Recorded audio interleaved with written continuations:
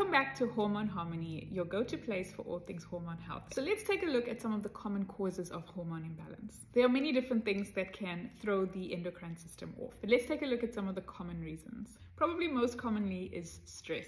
The stress response is important for saving our lives. So for example, if you're in a life-threatening situation, then you need your stress hormones to be able to save your life. The thing is, we're not often in life-threatening situations, but our body interprets common things that may stress us out as life-threatening situations. And so our stress response is continuously triggered.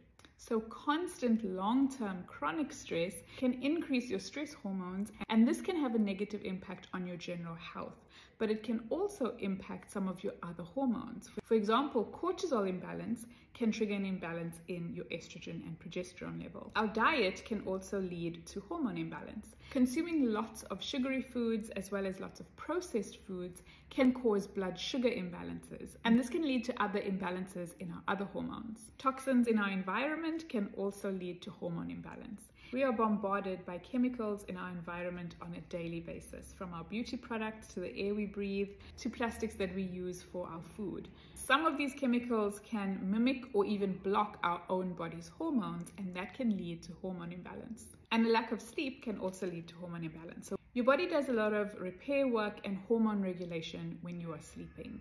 And if you're not getting good quality sleep, then your hormone health can suffer. These are just some of the things that may impact our hormone health.